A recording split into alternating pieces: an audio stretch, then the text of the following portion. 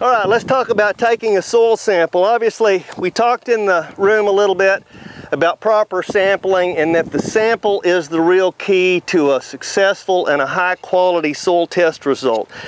As I said, a good sharpshooter is a fine way to go. Clean it up a little bit. Remember that iron is a ubiquitous element, and so we don't worry too much about having a little rust on the shovel. Probably not going to matter in terms of your soil test result. But get it clean. If it's had any manure or anything else on it, you want something that doesn't have a lot of residue. What I've done here is just dug out my hole. Typically you can mark this to about 6 inches. So you've got a good clear view. Dip yourself out the little V-shaped hole. Back your shovel up 1 inch or so. There you go. There's a good sample. You got surface to about 6 inches. You can take a little putty knife or something like that, knock those edges off. Nothing really difficult about this, right? You don't want the roots, you don't want the rocks, you want to get down to the mineral soil, right? So you've got a nice little core here, roughly 1 inch or 2 inches wide, inch and a half in thickness, and 6 inches deep. That, folks, is what goes in that first bucket. There's our 0 to 6. That's the first of your 12 cores, okay?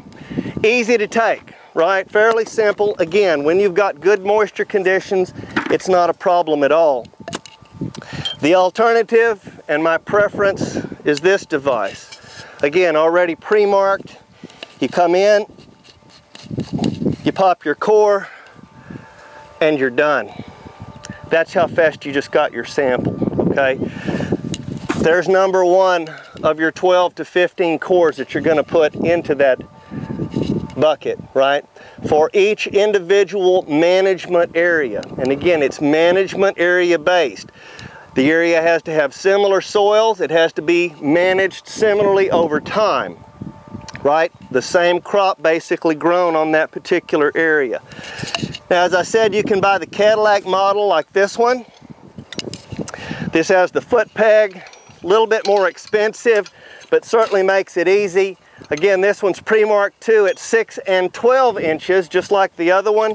So when you finish taking the first sample, if you know you have soil variation with depth, simply go in and take that second core.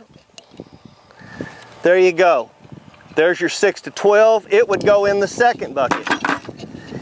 At each of your 12 to 15 locations, you pull those 2 cores, blend those up, they go into the laboratory as 2 separate samples, right? You'll have an 0 to 6 and a 6 to 12. For each field or each management area, you want to send those 2 separate samples. If your soil's fairly uniform with depth, you may just do the 0 to 6. But if you've got a significant textural change with depth, there is money in that soil, okay? Particularly if you've been fertilizing over several years, you've got nutrients deeper in the profile that you can take advantage of. If you're on a heavy clay soil and you have trouble getting those samples to come out, get some just plain old vegetable oil. Spray the probe liberally. It does not influence the soil test result, okay?